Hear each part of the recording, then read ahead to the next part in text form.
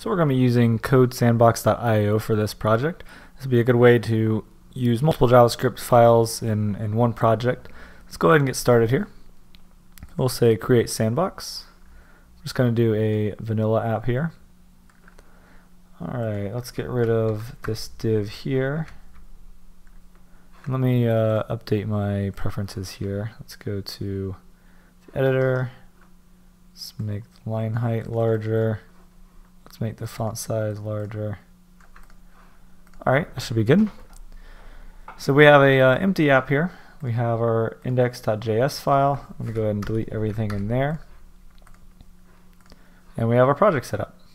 First thing we want to do is create our HTML5 canvas. Let's give it an ID. I'm going to call it game screen. The canvas is going to be what we draw our game in.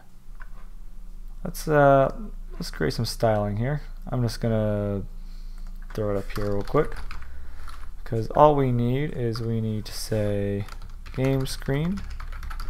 Let's give it a border of 1 pix solid black, and let's give the canvas itself a width and a height. So let's do width of 800 pixels and a height of 600 pixels. So there you go. Now you can see we have our game screen here, and this is what we will draw our game in.